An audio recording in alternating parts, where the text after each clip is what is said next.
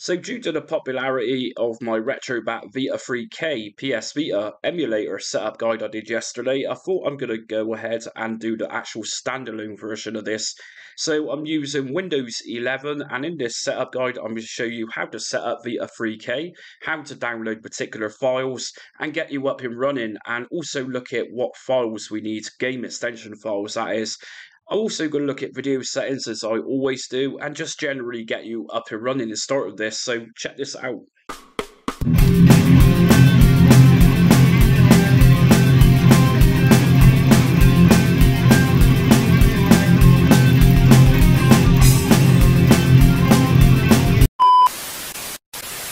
Okay then, so if you're new to my channel and I help you out in this video, just hit notifications and make sure subscribe so you don't miss up and coming emulation retro content that I upload daily.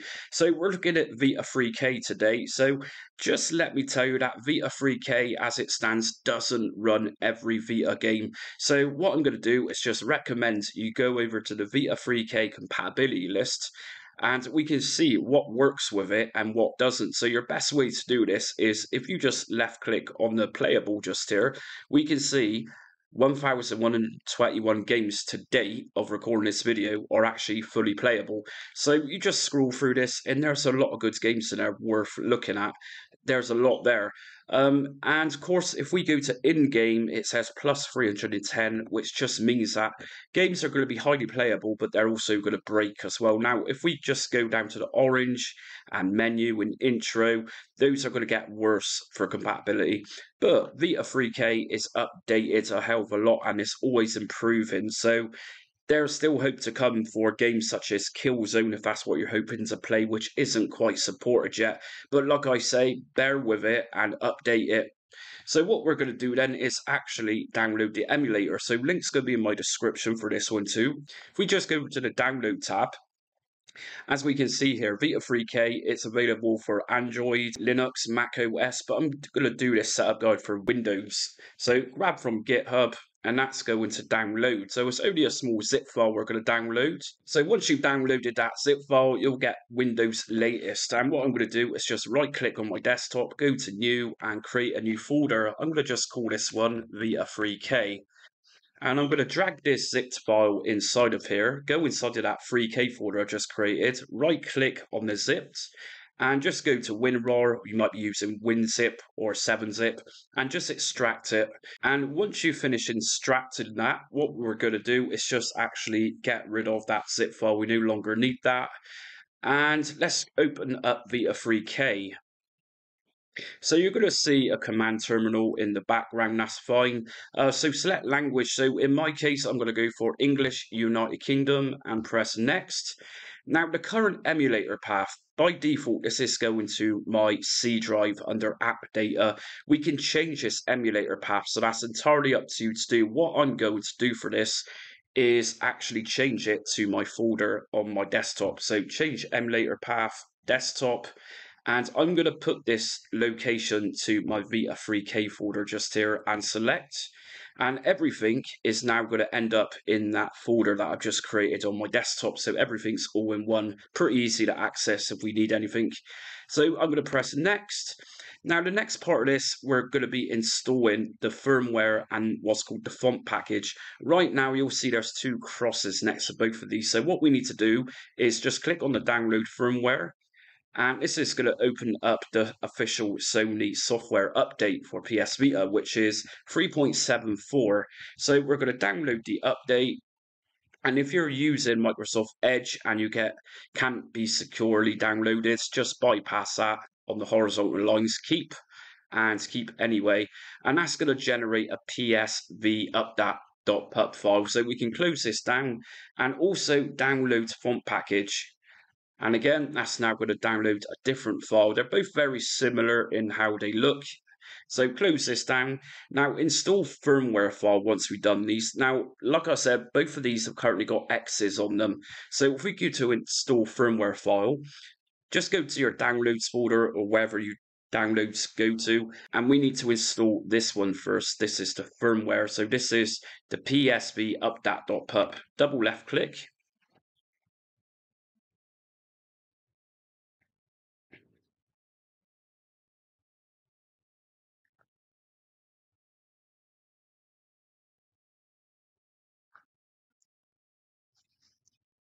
And entirely up to you, but what we're going to do next is just delete the firmware installation file. We don't particularly need that anymore, and press OK.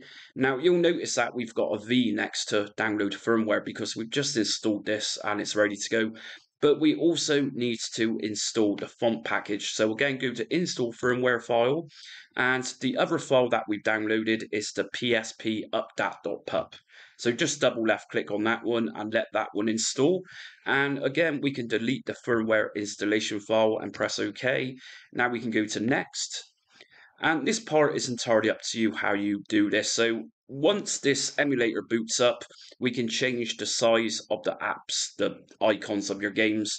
But we can actually do that once we're inside of the UI for this. So let's press next and OK. And here we go. So you've got a bit of a disclaimer and a little welcome to Vita3k.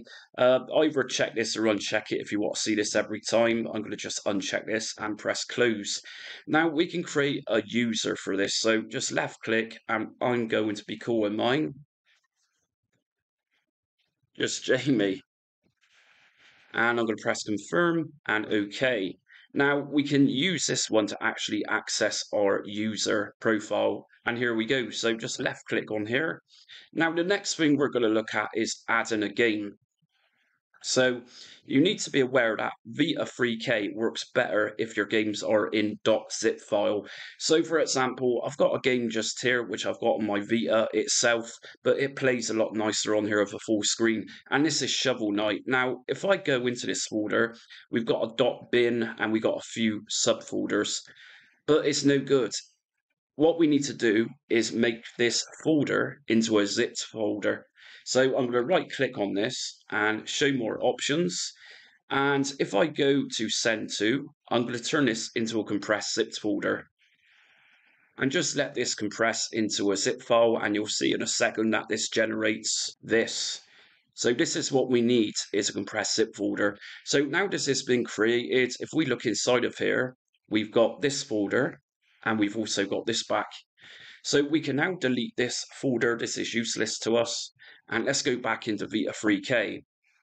Now to install your games, what I'm going to do is go to File. And since my game is in a .zip, we need to install on .zip. If you've got a game which is in .package or .vpk, then it will be the same process. In this case, I'm installing .zip, so left click. And I'm going to select File. So the file is on my desktop. And here it is. So left click once on that compressed zip file and press open. And as we can see, Shovel Knight is now installing.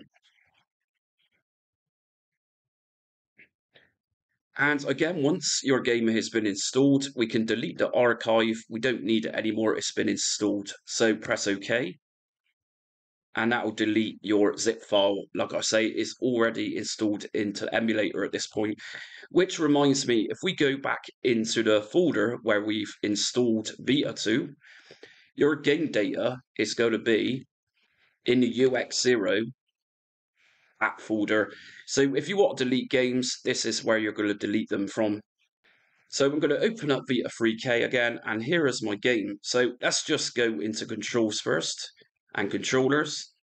Now, I'm using my PlayStation 3 controller, as I always do, and this one's actually listed as an Xbox 360 controller, which is normal, and if you use a PS3 controller, you'll understand where I'm coming from. So let's just close that here, and let's try our game. So if I double left click here, or use my controller D-pad, I can go up and down. So I'm going to press X on this, and this is going to bring us to the start. We start, and there we go.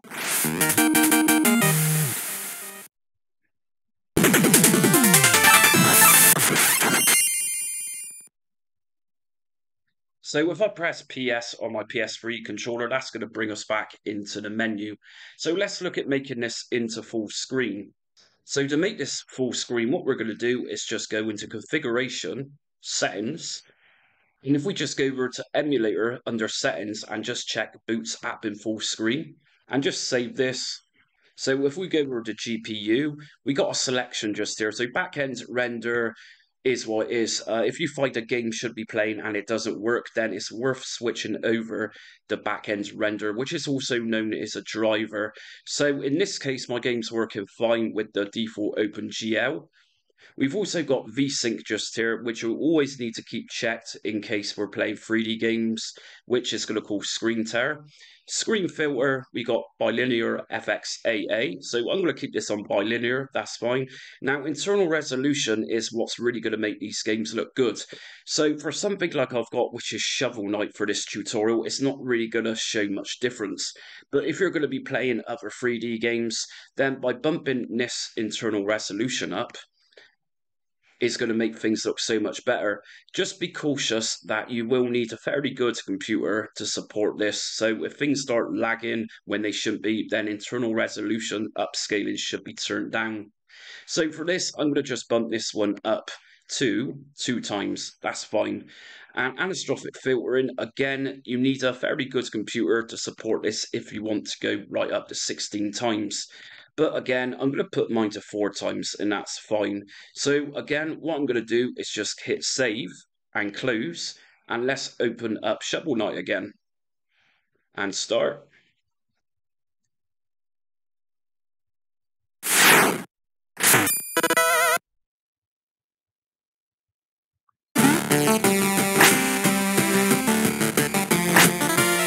And if you see the quality of that, that's very slow. So if you should get a game like that, it's just a case of changing the settings around. So what I'm going to do then to change settings is, of course, if we go to configuration, settings, I'm going to just tone down those settings I put on to see if this game looks a little bit better. So if we firstly go to GPU, I'm going to firstly try putting internal resolution down, and of course put anisotropic filtering down. And I'm going to put this down to 1 times just to test this. And I'm going to, of course, press on save. And I'm going to go to close. And let's try this one again.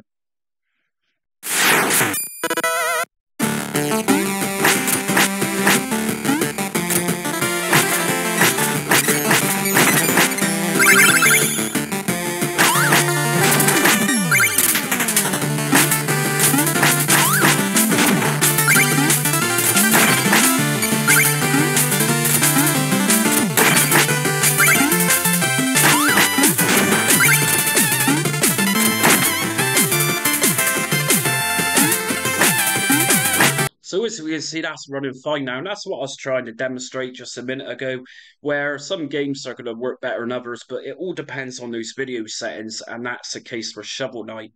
And that's it for my Vita3k setup guide, Standalone Emulator Edition. So like I said at the start, if you like my video, hit notifications and also subscribe. And be sure to check out my other content. I mainly focus on front-end system setup guides such as RetroBat, Batacera, Launchbox, and many other standalone emulators comprising of consoles and microcomputers. Also, check me out on social media. I'm on Facebook, Twitter, Instagram, and TikTok. And also be sure to check out tomorrow. I'm doing a very cool video, which some retro fans might not want to miss. But until next time, stay retro.